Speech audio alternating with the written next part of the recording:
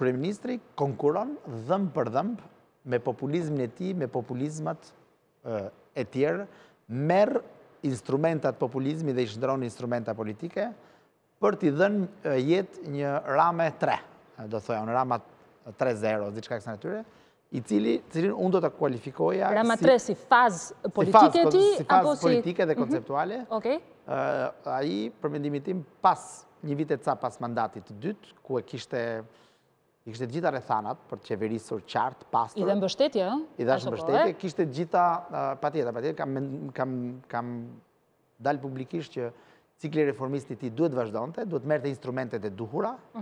I mori, dhe në momentin që i mori, ai nuk i bëri. Devijoi Rama, nuk devijove ti. Jo, patjetër, cikli të gjithë po shohim që Rama është në fazë anullimi, anullohet, prishet, hiqet, shkarkohet, anullohet, prishet, ç'a doni etj.